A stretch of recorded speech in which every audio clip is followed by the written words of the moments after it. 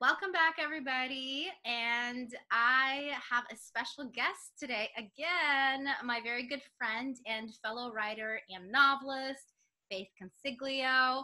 Welcome, Faith. Thank you. So we wanted to jump on here and do like a quick fun interview because Faith has some good news. Her short story has been published by a journal on it's not an online journal, right? You guys actually have. Yeah, there's a print version too. Yeah, yay, congratulations. So it was called Mad Scientist Journal. You have it, right? Hey, look at it's real and everything. It's so great. And her short story is called Pygmalion, and it is a. Why don't you tell us a little teaser about what it is and what's the genre? Okay, so Pygmalion is sci-fi, and it's basically set in the future, in the setting of a hospital where there's this new technology introduced into the hospital, and it's written from the perspective of one of the doctors that works in the hospital, and it explores a relationship that he has with this new technology, and it gets into themes of artificial intelligence and what the potential risks and dangers of that are. Very cool. That's a great teaser without any spoilers. But I must say, from here on, we will have spoilers. So, spoiler alert, everybody, because we want to get into the meat of the story and really like hash it out and see what inspired you and all the different details. So, let us know, because I know you were telling me the really cool kind of part of where you got the name Pygmalion, what it means, and so let us know about that, the name and the connection to the actual story. Yeah. So I actually had really liked the story of Pygmalion. For those of you who don't know, I can give a brief synopsis of it. It's basically there's a sculptor who makes a sculpture of a woman, and he finds it very beautiful. And at the same time, he's also lonely and looking for love. And he wishes that the sculpture could be human. And he prays to the gods that it could be, or like he prays for love. And when he goes home, he kisses the sculpture and it becomes human. So I had that in my mind, and I was having a lot of conversations about artificial intelligence and the direction that our society is moving in regard to that. And I kind of had this parallel in my mind that like the modern Pygmalion is like an artificial human. And this concept is not new to think about, like, can artificial intelligence have love, and can there be like a human touch that can turn it real, like what that would mean. So that's something that I really wanted the story to go into. And at the same time, I think a lot of scientific innovations can coincide with a lot of anxiety, which has sort of been a theme in sci-fi for like ever since Frankenstein. So for me, my fear with artificial intelligence was always that there's this potential for it to be controlled, and if it gets into the wrong hands, somebody can manipulate things to suit their own needs. And I felt like in general there's this push towards innovation that's faster than our ability to secure those systems. So that to me was terrifying. And I wanted to write a story that also captured that aspect of it. Like, what if there is something that's so advanced but it can still be hacked? So that is actually really cool. And now that you're talking about it, it's making me think a little more, because I read the story and so the main character, well, not the main character, but the girl, what was her name? Sarah. Huh? The doctor, Sarah. Sarah, that's right. So Sarah, it wasn't clear to me if Sarah actually had true feelings for the main character. And at some points I was like, okay, I think she actually cared for him. Yeah. And then at the same time, I'm not sure if she is. And for those who, this is a spoiler alert, but Sarah is in the end AI. So it's interesting. What is it that from you as an author, what were you trying to get across? Did Sarah actually have feelings for him? That's a good question, because I intentionally did leave it kind of ambiguous, because Yeah. I wanted the reader to be able to interpret it for themselves. For me personally, I want to say yes. And for if you read the story, Sarah gets basically like hacked. Yeah. And the hacker actually is like not, he has his own agenda, and it's like to counter this initiative that started the AI.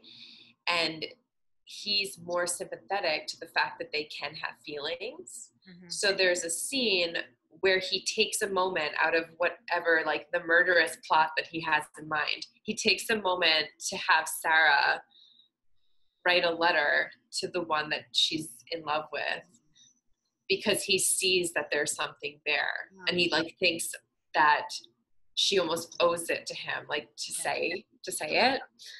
But then again, like you can argue she's only doing that because this person's making her do it.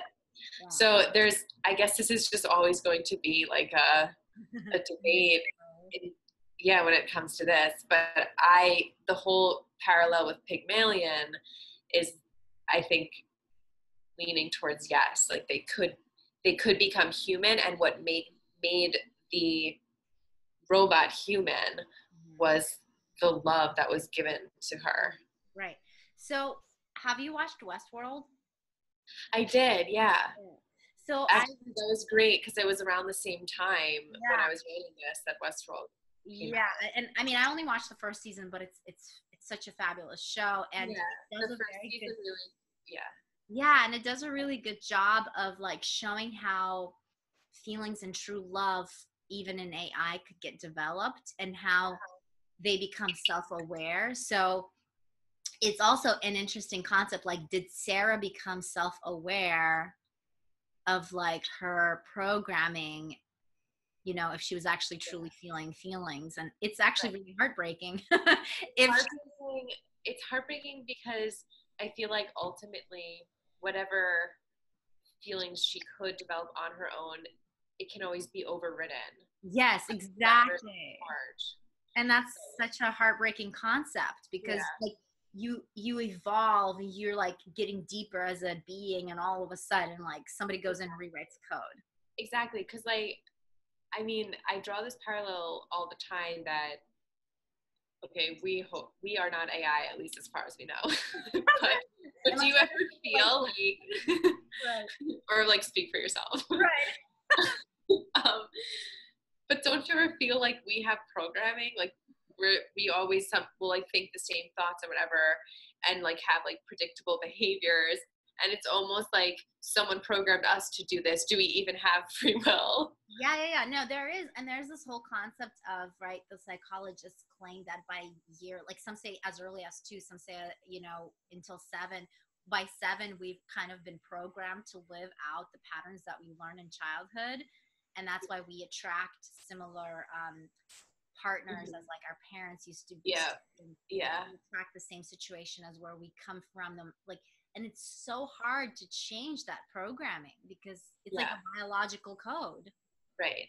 But it is possible. And I guess if there is ever an AI system that mimics the human like ability to be flexible like that, maybe that's possible. But then there's still someone who designed that who potentially could override it. Like that theoretical concept is something that makes it like distinct for me, at least. Yeah, absolutely. It's a very bittersweet, if not fully actually tragic. But this kind of bleeds really well into the next question. What we want to talk about is like how you were saying people were having very diverse reactions to your story, and what were some of the most unique ones? Because I feel like I sent this out to so many people, and everyone had different things to say. Uh-huh. I wish I recorded more of them, but like there are some people, it varied how much they knew like what the story was actually about. Like there are some people, like my brother, who as soon as he read in like the first or second scene is when they talk about the painting that has Pygmalion in it. Yeah. As soon as he read that, he was like, she's a robot. He was like, that's what Pygmalion is in our like age. Like that's what this means. Why else is this painting there? Then there are other people who even at the end were like, what? Like, is she human or is she AI? Like, why doesn't she remember him? And then I had to explain it, because people have different approaches and they're approaching it from different sides. And that's the challenge of making this short story, because the setup for me was a little bit complicated.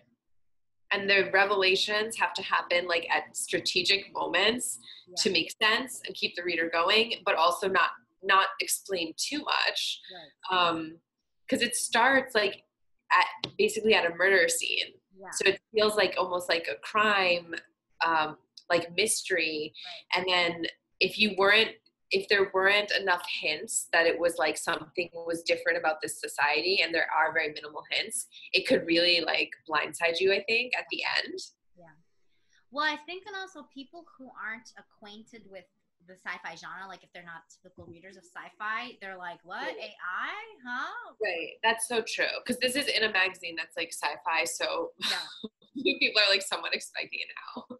Right, exactly. And you kind of already brushed upon this, but what exactly inspired you to write this particular story? So, yeah, it's basically, I really did want to venture into the topic of artificial intelligence. For a while, I found it daunting, and I just thought like I couldn't do it, which I think this goes back to like, as writers, sometimes we feel uncomfortable venturing into something that feels like too challenging or too new. And I think I did a good job of making it work by like the parts that, there are technicalities that maybe I'm not totally comfortable writing about, but then I didn't really make that a focus of the story. I made it more about interpersonal. Exactly. You did a very good job of focusing on like the emotion of like having AI in a society, as opposed to like the technicalities, like the tech part of AI. Like you're not talking about code, right? Yeah. If you're going to do code, then that would sound like an idiot, or it would take me like 3 years to get all the details correct. But I did talk to people who are familiar with that, because I didn't want to do anything that was like glaringly like stupid. That and there are people who afterwards have like sort of tried to argue with me like, oh, your point is that like things can be easily hacked, but that probably couldn't happen like if it was an advanced enough system.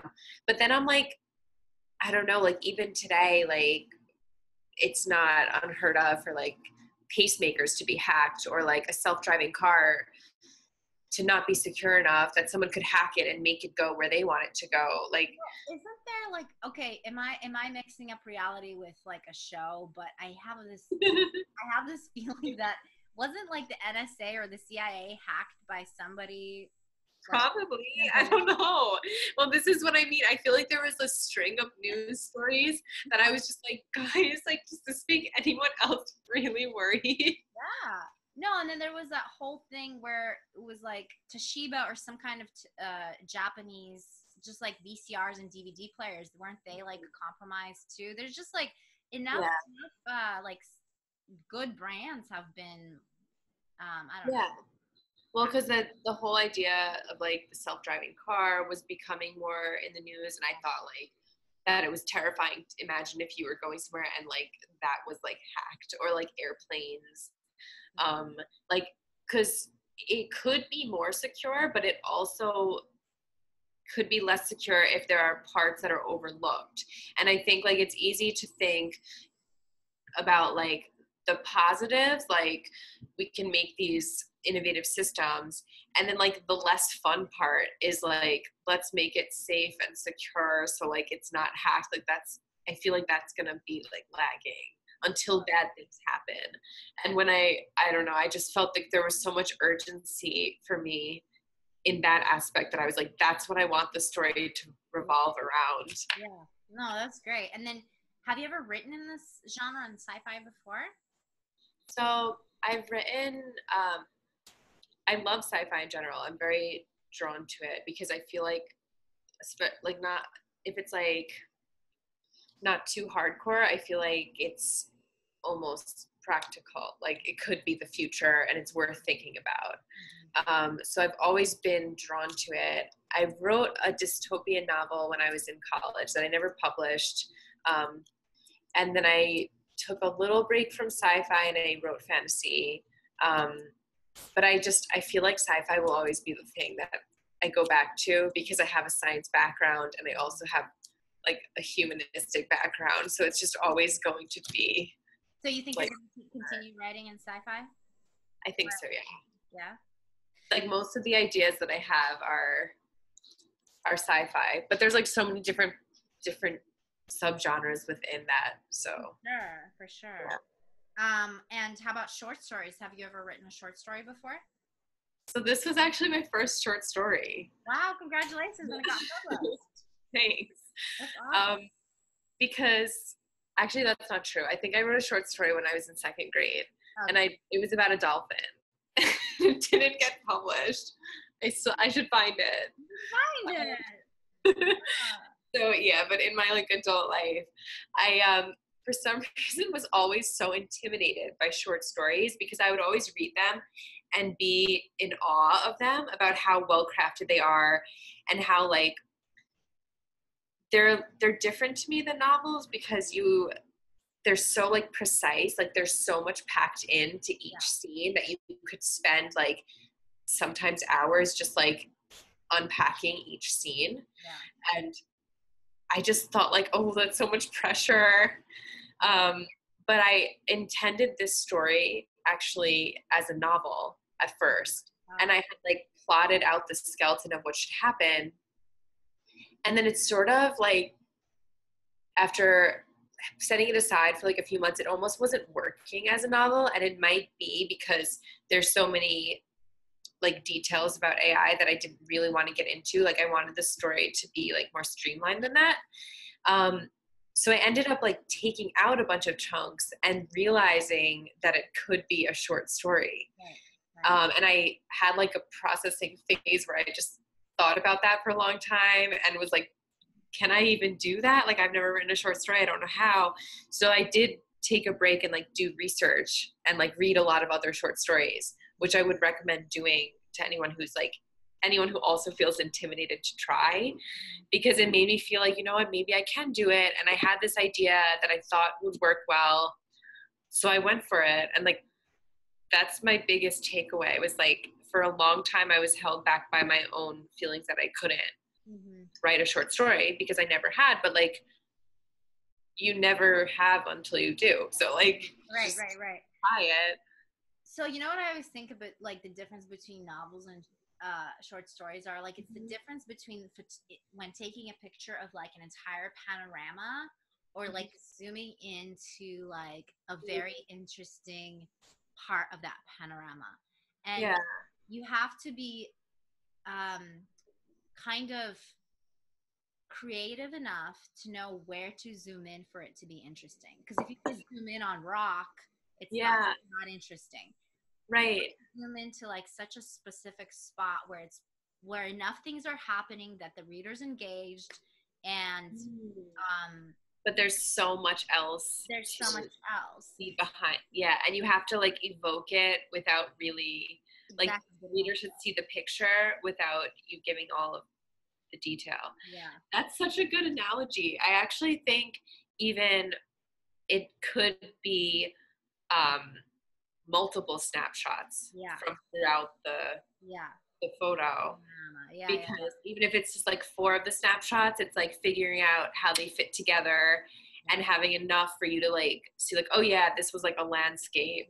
Exactly, because you're only focusing on so little of an entire, you're trying to portray an entire like universe, a world in such a and you have such little amount to work with. And it's even when I had so many edits where I just had to be like, you have to scrutinize each paragraph and be like, does this really need to be in there? Yeah. And if it doesn't make the cut, even if you like it, like you have to cut it. Novels sometimes are like slightly more forgiving, where you could be like, okay, like, you know, I could, this could, It yeah, could meander, like they could get off track, and I agree. right. It's really interesting. And But I I know, will try, I think I'll try, if I have another good idea for one, I think I would try to write another short story. and in terms of plotting it versus like a short story versus a novel, did you find a difference in plotting it, or So did you the just way, yeah, I mean, there's less plot points. yeah. But in some ways it was like more of a, like a younger stage of what a novel plot would be. So I think that's why a lot of advice, writing advice that I looked into said, like, before you write a novel, try writing a short story. And I had always just like bypassed that. So it was like pretty good for me to backtrack and realize like there are some parts that might be somewhat easier, and that like the plot is more streamlined. There's not like as many like subplots, or complexities there. There's less characters, like side characters. But when I start writing a novel, I usually come up with like the major plot points, and then I like will fill in like how A gets to B, what's in between that, and go into that. But when it's like a short story, sometimes the backbone is like most of the meat of what the story is going to be. Mm-hmm. Okay, So, yeah. cool. And then do you have anything else to add about this short story? I feel like we covered mostly everything Yeah. that I Yeah, wanted to talk I'm glad we got into like the comparisons of Westworld, because Yeah. I think when I think AI like becoming sentient, that's Yeah. what it reminds me of, you know? Right. Yeah. That was actually a Michael Crichton story, which I love. I love reading Michael Crichton for his ideas. Like he wrote Jurassic Park. Uh-huh. I've read like most of his sci-fi books, and I just, yeah, that's a good comparison for me. Although I feel like, was it the second season or the third season? I feel like it like sort of derailed, like it became too complicated for itself. Oh, But I still think about like the ideas that it was challenging, and how those are things we have to think about. right. So what I liked a lot about his first season of West, this like new rendition of it, because I know it was an older one, um, Yeah. is that the concept of like what makes a being human is Right. like, or like what makes a being sentient is Yeah. the suffering, like the path of suffering to get to the, you know how like they have the circle in the center. Right. You're right. Yeah. So I'm kind of wondering, in your story with Sarah, maybe the fact that she gets hacked, and this is me just like making myself feel better about the situation, maybe the fact that she gets hacked and like Yeah. has to like do commit these terrible things and being forced, maybe that will actually, but she's Right. semi sentient already, maybe that will eventually make her journey even deeper and like lead to a That's more such a good awakened. thought. That's such a good thought, because it's like, first there's the idea like, if it looks like sadness and like it presents like sadness, is it the same as the sadness we feel, like if it was produced in a different way? And I don't know if we'll ever know that, but it seems like maybe the answer would be no, because it's produced in a different, like Yeah. there's a different mechanism. But then it's like, will we know how that emotion or that event affects an artificial Yeah. being? Right. So like, yeah, if there was some trauma or something, what is that, what is that being going to take away from it and learn from it, and how is it going to make that one change? Right. And that's like, it's like scary, but it does parallel the human Yeah. experience. So For sure.